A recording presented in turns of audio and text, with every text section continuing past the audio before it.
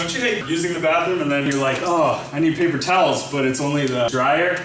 Don't you hate that? And you're like, well, I'm not a monster, you know, I don't want to destroy trees, it's just, where do you think that air's coming from with the dryer? Fossil. Sure, the electricity is produced at power plants that are burning petroleum, of course, right? But then where is the air coming from that is blowing onto your hands right at that moment? The same room you're in.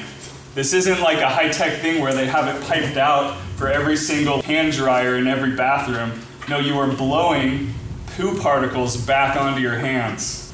Have you ever thought about that? In fact, they've done studies to prove that that is exactly what's happening.